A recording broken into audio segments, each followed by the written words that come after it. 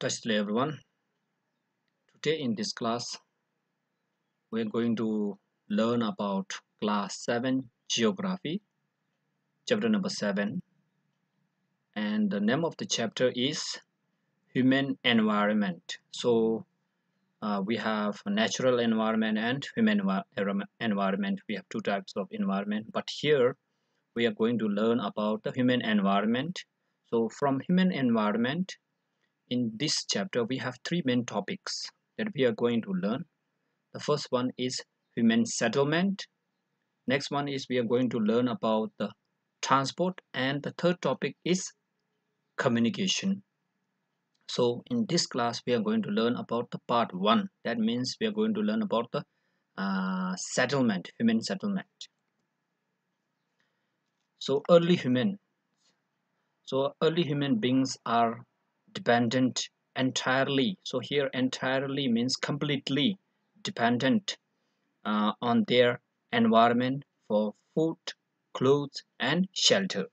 So here, this picture is a early human life or early human society. Picture shows the early life of early human beings. So early human beings, they are totally dependent on their physical environment, on their local environment for food, for food, for clothes, and for shelters. For shelter means we can say houses, homes, because during that time they are using very simple tool for technological development. Because of that, they are living a very simple life. That means they are totally dependent on environment, what they want to eat, what they want to wear, and what type of houses they want to build. They are totally dependent on the physical environment because of their low level of technological development, or they are using very simple tools. So that means early human being, they are totally dependent on the environment for food, clothes, and shelter. So later on, in order to grow food, in order to build houses or homes, and in order to develop better means of transport and communications, human beings have modified, so changed. So here changed the environment. So this is the natural environment. So later on, in order to grow food, in order to build the house, and to develop better means of transport and communication, human beings have modified the natural environment into human environment. So this is human environment or the cultural environment. So this modification comes because of what? Modification changes in the environment is mainly because of, in order to build houses, in order to make better transport and communication facilities. So because of that uh, human beings have modified the environment by using better tools and technologies. So the part 1 that we are going to learn in this class is settlements. So settlements are places where people build their homes. So these are the different places: place 1, place 2, place 3, place 4, place 5. So settlements are the places where people build their homes. So if we talk about this picture 1, 2, 3, 4, and 5, so we have to check. In this picture we have houses, people have built homes. This is a settlement. Again, here, this place, people built houses or homes. Again, third picture also, we have houses. Fourth picture, we also have houses. So these are the human settlement, because on these places people have made homes and houses for themselves. So these are the human settlements. So if we talk about the fifth picture, here we don't see any houses on this particular land, so or place. So that shows this is not a human settlement. So settlement means settlements are the places where people build their homes. So all these are the human settlement except this one. This is not a human settlement because here we don't see any houses or homes for human. Earlier, So during olden days, human beings live on the trees. So during olden days, people live on the trees by building this type of shelters. They live in caves. So this is a caves. So after that, when people started cultivation of crops, where crops are grown by them, then people know how to cultivate the crops and the domestication of animals. The settlement grew near the river valleys as water was easily available and land was fertile. So during early days, early human beings, they are living on trees, living in the caves in order to avoid themselves from wild animals and in order to save them from adverse climatic conditions or bad climatic conditions, rainy seasons. They in order to avoid themselves from the rain and snows and avoid themselves from the wild animal. Early people are living in these shelters on the trees and in the caves. But later on, when people started cultivation of crops, people settled near the river valleys. So here we have one river. So this is the valley, river valley, plain, small plain area. So later on, people settled near river valleys. So this type of places where there is a river and we have a plain area. People started living in these places. Why means because in these places we have uh, water is easily available. So in order to cultivate the crops, we need water for the cultivation of crops. In order to grow the crops, we need waters. And if we talk about the soil in this plain area, we have more fertile soil. So fertile soil means those soil which are capable for growing better crops. So fertile opposite to fertile is infertile. So fertile means those area which we can where we can grow our crops. So these are the fertile plains. So later on, so early human being, they are living on the trees and in the caves, but later on they started staying settled near the river valleys because in river valleys we have a fertile soil and water is easily available from the rivers. So this is the changes of human settlement from time to time. So settlement can be permanent or temporarily. So in some places people build their homes and they are staying for very long time, sometimes lifetimes. They are staying on the particular place by building their homes. But in some places people are not staying permanently. They are staying temporarily for 3 to 5 years or more or maximum 7 years. After that they are moving to another places. So settlement we have again two types. Some settlements are permanent and some settlements are temporarily settlement. So settlement which are occupied for short period of time. So those settlement where people are staying 3 to 5 years or 7 years are called temporarily settlement.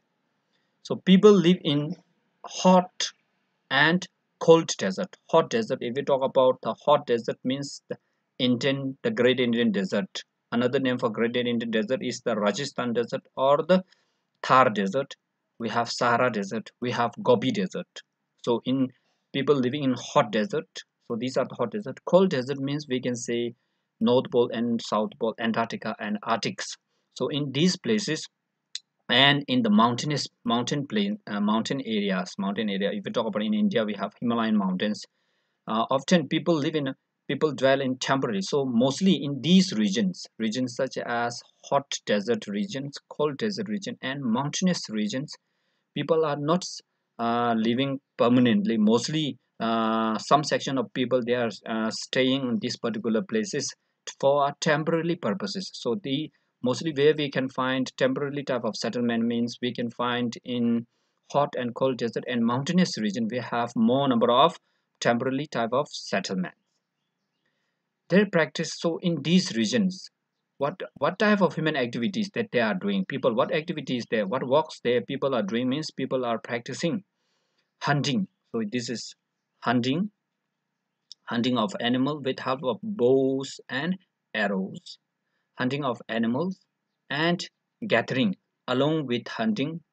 So here their people are hunting the animals in order to get the meat. Along with hunting, they are gathering the fruits and nuts from the underground and they are practicing hunting and gathering. Again, this one is shifting cultivation. So shifting cultivation means in some places people are doing agriculture. So it is a type of agricultural practices where people are staying in this particular agricultural land 3 to 5 years. So first thing is they will make a agricultural land. So first thing is they will slash slash means they will cut the trees and grasses on that particular patches of land. After that they will cultivate the crops on this particular land. So they will cultivate in on this particular land. Maximum number of year is between 3 to 5 years they will cultivate, and they will stay near to this agricultural land. They will cultivate crops. Maximum number of year is 3 to 5 years. So after that, when the fertility of the soil is declined, they will move to another place. Again they will do slash and burn, and they will cultivate crops, and they will again after 3 to 5 years they will move to another places. So that means they are always shifting from one place to another place in order to cultivate the crop. So these type of cultivation of crop. So mostly this one is in India. This one is very famous in northeastern India. Name of this community is called chuming. So this shifting cultivation in northeastern India is called chuming. So this cultivation, shifting cultivation, that means cultivation is this type of cultivation. They are shifting one agricultural land from they are staying on 3 to 5 years. After that, they will move to another agricultural land. So this is again a shifting, not a permanent type of settlement. They are always moving from one place to another place every 3 to 5 years. So they are these type of, again, hunting and gathering people. They are not settled on permanent place. They are always moving from one place to another place in search of food and clothes for themselves. And the third one is image transhumance. So transhumance means life of Gadi. So this is a Gadi people in Himalayan regions. So in these Gadi peoples, they are not settled on a permanent place. So this is Gadi. So transhumance means these people, they are moving always from one place to another places, mostly on a seasonal basis. So if we talk about transhumance of life of Gadi, so during summer season they will move up to the mountainous regions, up to the mountainous region in order to get better grass and water for the sheep and livestock. And during winter season, they will move down to the plain area in order to get better grass and water for the animals. So these seasonal movement of herder means gadi, these two are the herder along with their animals, are called transhumans. So in permanent settlement, people build homes to live in permanently. So these pictures shows the permanent type of settlement. So these type of houses are built on these places. So in here, these people are living on this particular places are lifetime. They are staying lifetime in these places. Sometimes from one generation to another generation, they are staying for a very long time, permanently stay as people are settled on these places. So they are not moving from one place to another place for between 10 to 5 years. They are always staying in these places for a lifetime, from one generation to another generation. So these type of settlements are called permanent human settlements. So next classification of human settlement is based on place of residence. Settlement can be divided into two: rural settlement and urban settlement. So rural means we can say villages. Right now our school is in the village, right? Rural settlement, and we have urban settlement. Urban settlement means we can say towns and cities. That means Delhi, Mumbai, Kolkata. All these are the urban settlement. So based on the place of residence, we can distinguish the human settlement into two: rural and urban settlement. So rural settlement can be compact and or are scattered. So here we have two picture. This one, this type of rural settlement is called compact type of rural settlement. Why means here compact in terms of the houses are very compact. Houses are very close to each other.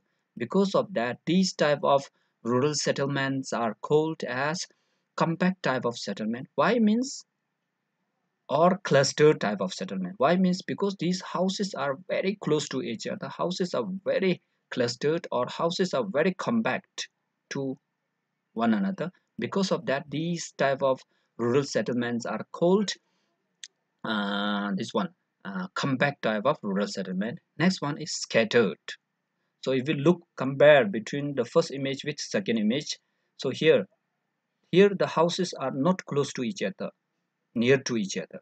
One house here, one house here, one house here, one house. So the distance between the houses are far away from each other, very not close to one another. So these type of rural settlements are called scattered or dispersed type of rural settlement. So settlement can be urban, that means towns and cities, rural, that means villages. So settlement based on place of residence, we can classify the human settlement into two: urban, rural.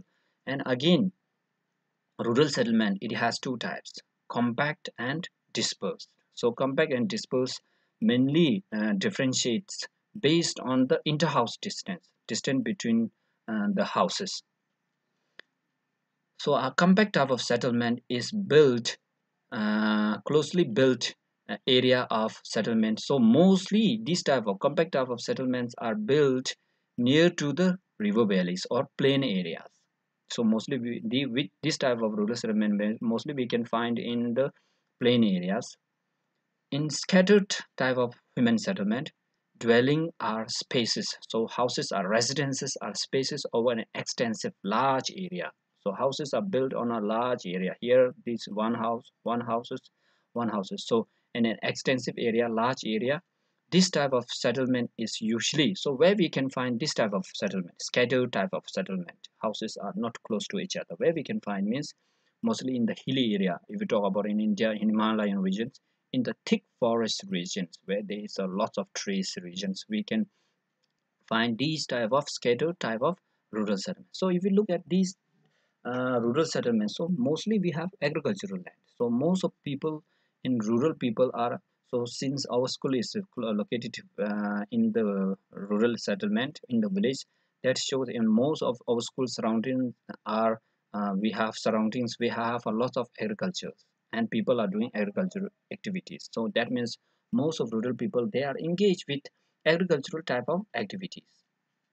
So people in the rural area are practicing agricultural activities. So how we can distinguish between rural and urban settlement, how we can distinguish, how we can classify, how we can differentiate means mostly there is no universal criterion in order to distinguish or in order to compare between rural and urban settlement, but generally most of the country they are using based on activity, they are classifying rural and urban settlements. So mostly rural settlements of the world, they are doing agricultural related activities such as cultivation of crops, rearing and grazing of animals.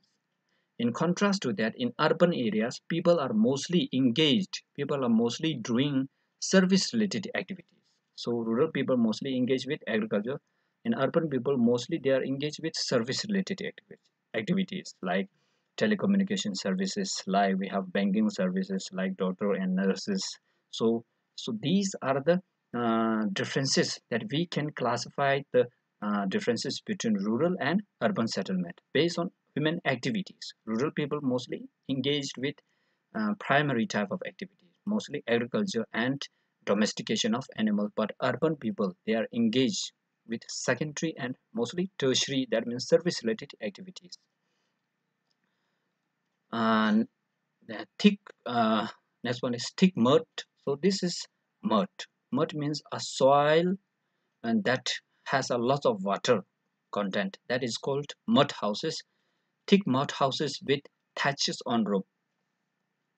So thick mud houses. So this is the mud houses. This is a mud houses. So these are the images of mud houses. So thick mud houses and thatches means straw on the roof. So this is straw. Thatches on the roof are the common in hot type of climate. So mostly if we go to the this one desert region, we can find this type of houses. So mostly they are using local raw materials such as mud and thatches in order to construct houses. So they are using local raw material. Other than these two, they are using local raw material like such as sands. They are using stones. We know stones, right? And we can say mud. So mud, we have more water on the soil. Clay, this is clay. We have less water, but this one is more soft one. clay are used to construct the houses. So in this one hot climatic region, people are using these materials. uh, they are using these materials in order to make houses or in order to construct the houses. So this is about the human settlement part 1. Thank you.